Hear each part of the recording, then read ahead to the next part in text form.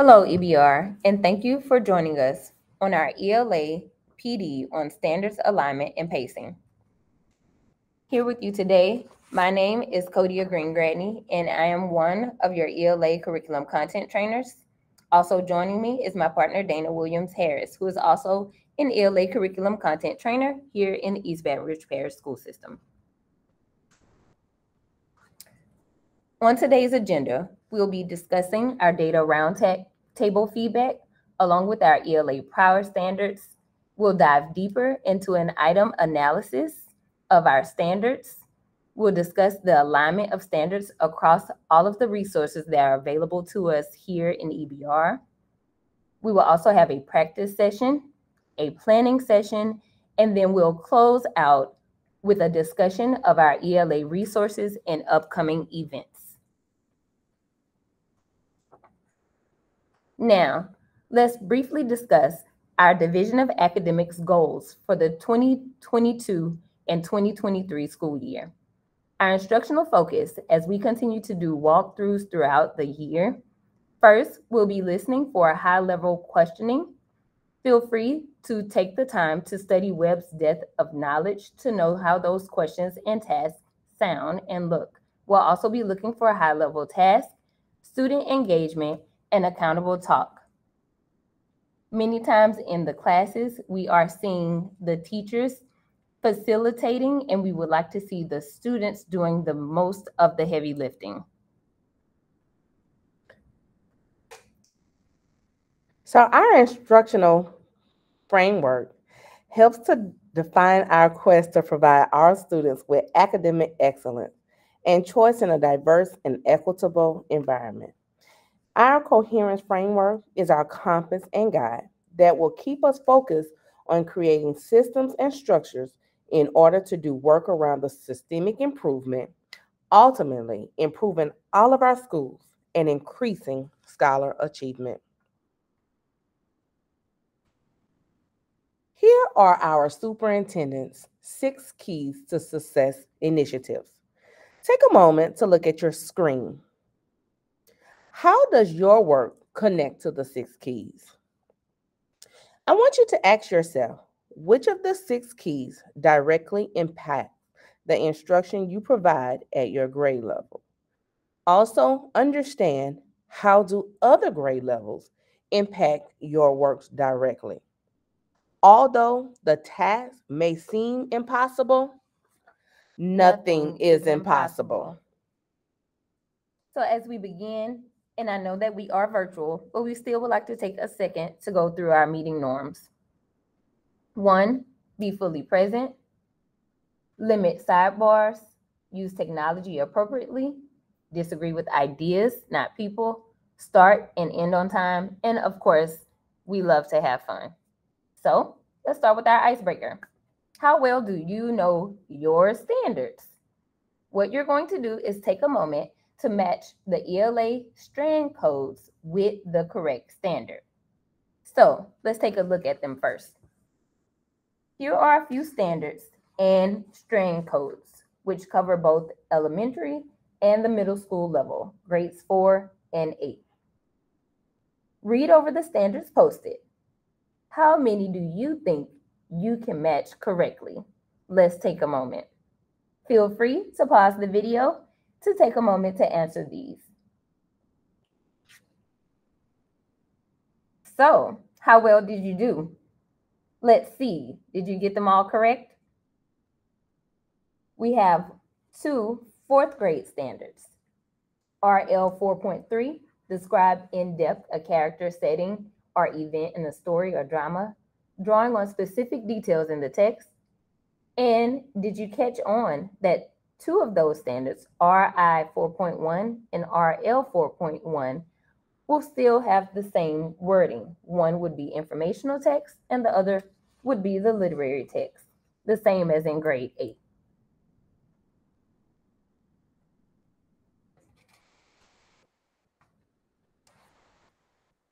So, as we continue to work with our standards, we want you to know what we hear as we are trying to support teachers in ELA.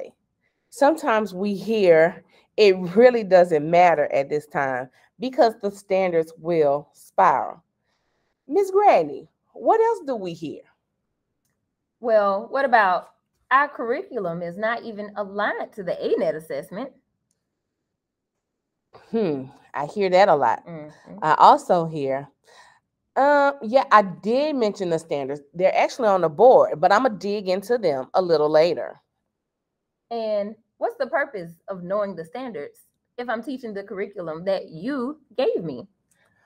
And every time we ask a teacher or even email, how can I be of an assistance to you? We always hear, I have it. Thanks. Thanks. And we are here to support you.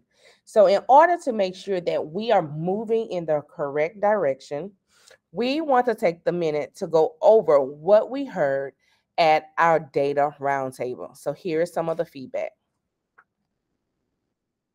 When you're looking at your ANET standards for third, fourth, and fifth, tell me what is something that you immediately noticed? I was able to pull the ANET data to address the lowest standard from each grade level.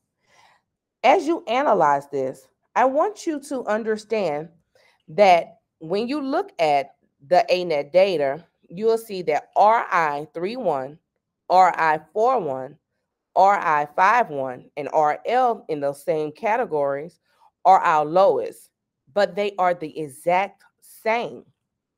Reading literature and reading information standards are the same, and we have to take a closer look at the standards. What we notice is that we're missing both, which will give us the bang for our bucks. So let's look a little deeper and take a moment to discuss why we are missing the standards at each grade level.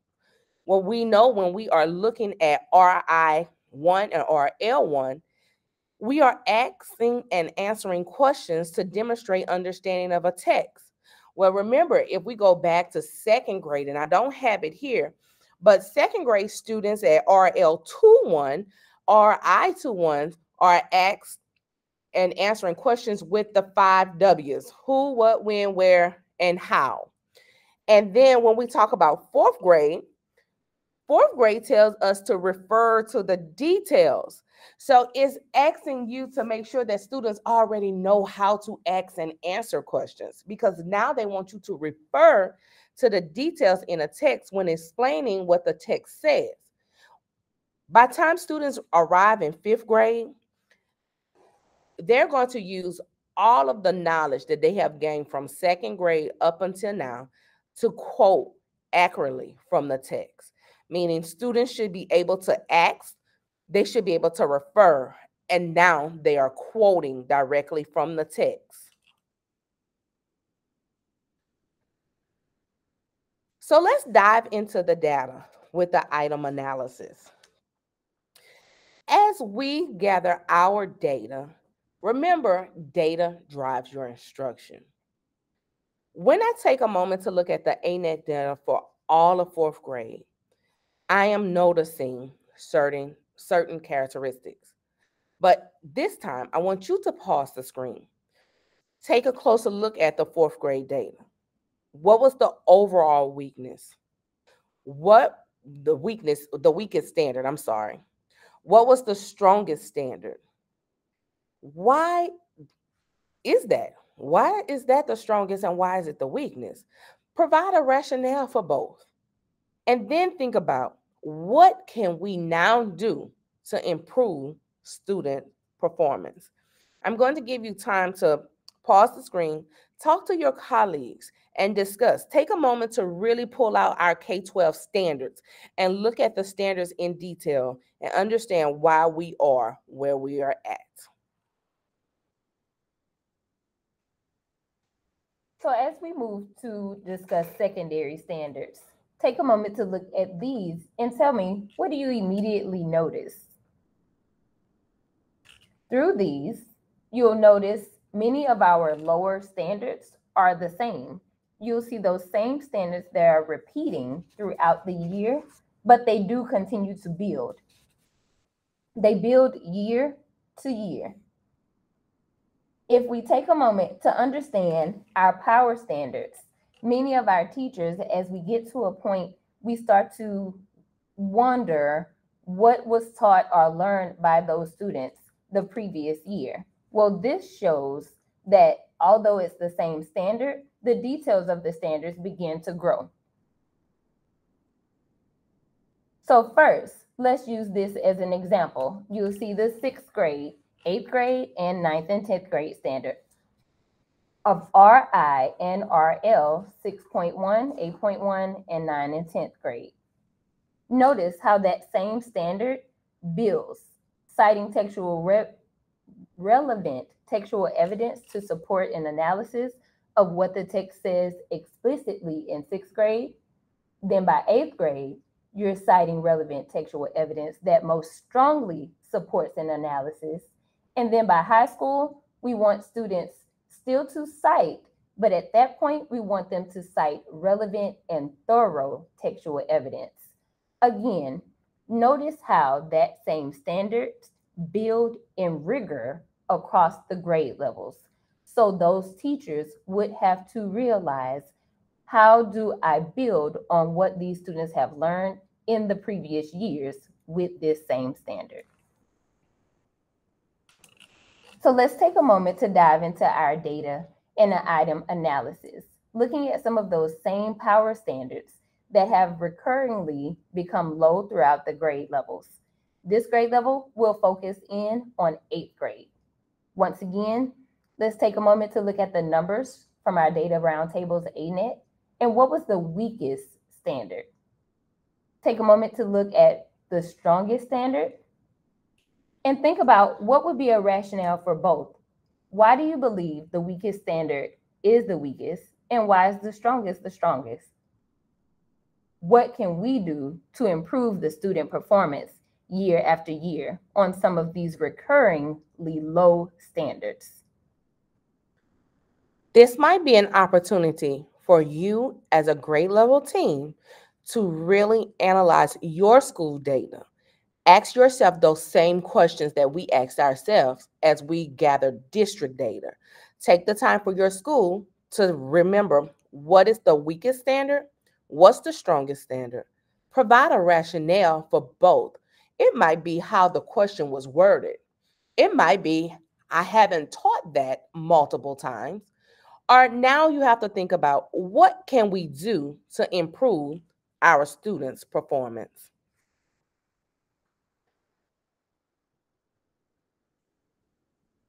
In order for us to really gather students and move them forward, we have to truly understand how our data is compiled. And we know that when we're looking at our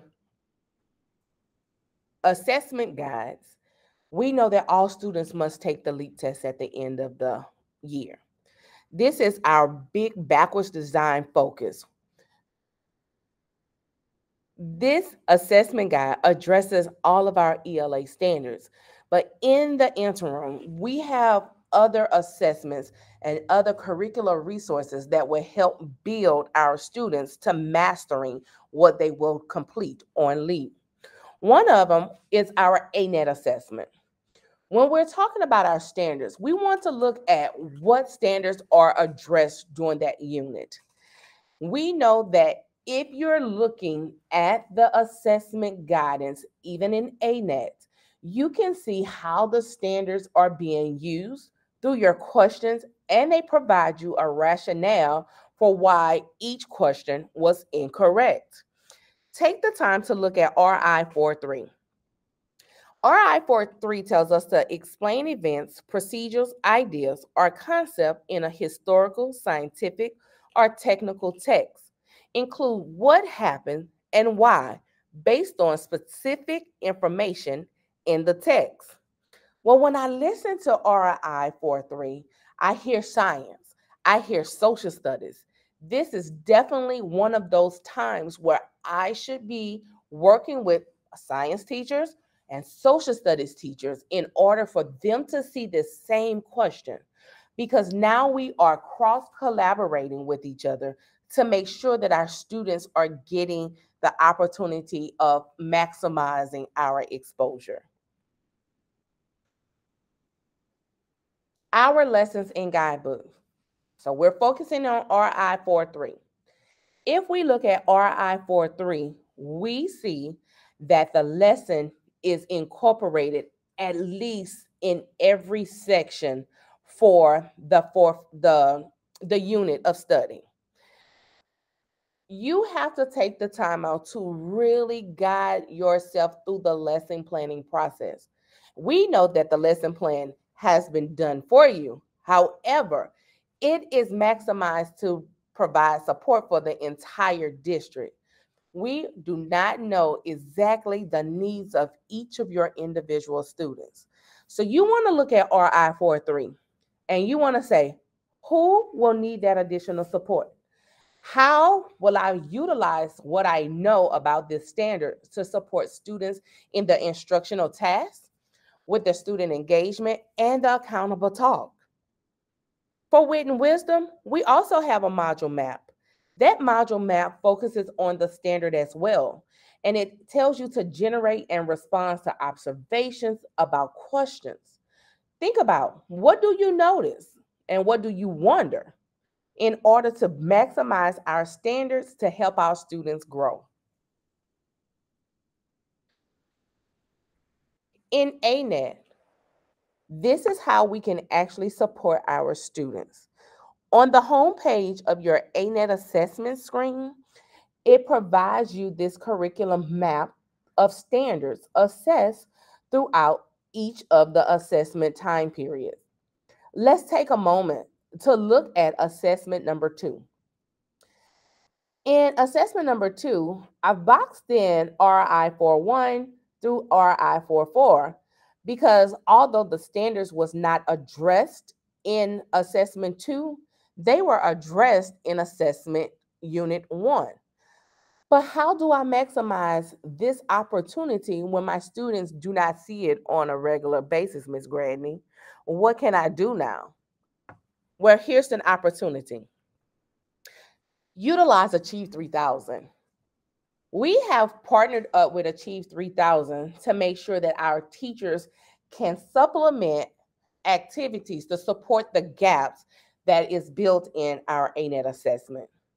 So what you're going to do is you're going to make sure that you're looking at the teacher information, so that way when you see it in Achieve have broken down opportunities for you to address the standard, and it even tells you which activity questions you're going to see those standards play in. That's your item analysis. You have to really look and dive deep to see, have my students mastered this? And if not, what's next for me? Our ELA team have teamed up with Achieve 3000 to make sure that you have an opportunity to utilize articles and tasks based on your curricula study. If you need more information about Achieve 3000, please do not hesitate to reach out to ourselves, to Ms. Granny and I, or even Dr. Courtney Brown. She's wonderful in supporting teachers in order to make sure that we maximize our growth. So as we begin to talk about the alignment of the secondary standards, let's first take a look at the Louisiana Student Standards for ELA. Notice our reading standards for literature. We can take a focus on RI 8.1 and 8.4. Well, as we continue through those standards, we'll also see the standards for RL and RI 8.1 and 8.4. We can see how they align through each of the resources that we have access to. So those will be the Louisiana state standards. As we continue, we'll see those same standards in the ANET assessment. Once we take the time to dive in and understand where these standards will be repeated and how important it is to ensure that we are appropriately hitting the keywords and the meaning of those standards, to make sure that the students are getting an understanding and comprehension of the standards that are being taught. So let's take a moment to focus on the curriculum alignment to the ANET assessment, as well as the standards. Notice that we've taken the time to look at how these standards repeat throughout the curriculum.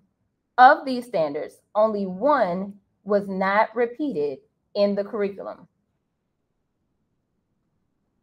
However, due to the RI standards being addressed in the curriculum, we'll notice here that the RL standards were not touched. So when the students and the teachers take the time to analyze these standards and the alignment, you'll know which standards you have to take the time to teach at a deeper level.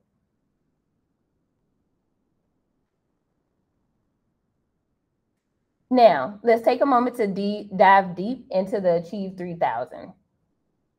We'll focus on one of the stories, the uplifting story of Tyler Perry. Here, you can see on the home screen of the story, once again, the alignment of the standards. Achieve 3000 makes it very easy to find them. And as my partner said, we have linked many of these alignment stories from Achieve 3000 to our lesson plans already. But when you click into that story, you immediately see on the home page the Louisiana standards and the alignment to the standards that are in the curriculum and the breakdown of those standards throughout Achieve 3000. And with our final resource, our My Perspectives curriculum. With this Tier 1 curriculum, the standards from the Louisiana State Standards have already been aligned with the curriculum that we are using. And once again, you'll see those same RI 8.1 and 8.4 standards that are aligned through all of the resources that are available to us.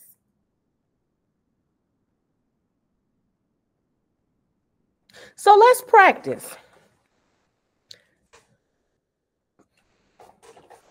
We're going to take the time to ask that you pull up a lesson in guidebooks, lesson 17, 18, and 20.